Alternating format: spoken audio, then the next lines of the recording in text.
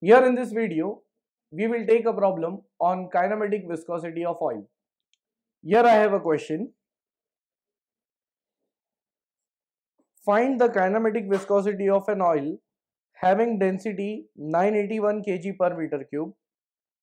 The shear stress at any point in oil is 0.2452 Newton per meter square and velocity gradient at that point is 0.2 per second. This is the question we have. Whatever is given here, I will write that in the form of data first. Let us start this problem by writing the data. So in given data, the first point, find the kinematic viscosity. Kinematic viscosity is denoted by nu. It is letter nu of an oil having density 981 kg per meter cube. Rho is equal to 981 kg per meter cube, that is density. The shear stress at any point in oil is, the value is given, I'll write this value. Shear stress is denoted by letter tau. It's equal to 0.2452 Newton per meter square. And velocity gradient at that point is 0.2 per second. Velocity gradient is nothing but du by dy. And it is 0.2 per second. So this is the question we have in front of us. Now, from the data which is given, let us try to get the solution. In the solution part, as we can see, here we have shear stress and du by dy. So I'll say that since shear stress is given by tau is equal to mu into du by dy, I'll highlight this formula. Next, here I'll go on putting the values. That is, therefore, shear stress is given in the question.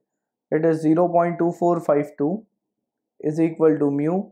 Du by dy is given directly because this term du by dy, it is called as velocity gradient, and the value in the question, it is 0.2 per second. So it is into 0.2.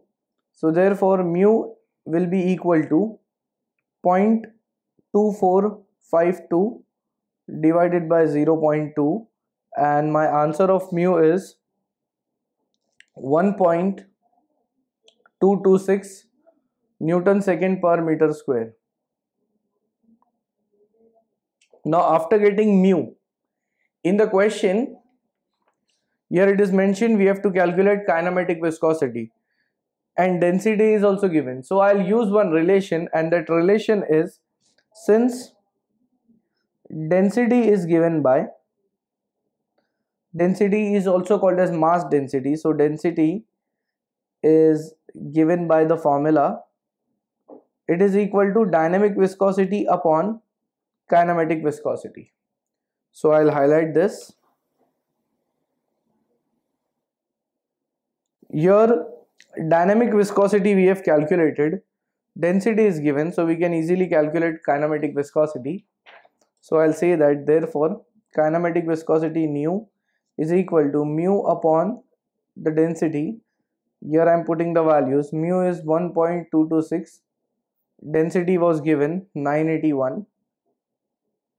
So from this I'll get my answer of nu, which comes out to be 0.125 into 10 raised to minus 2 meter square per second.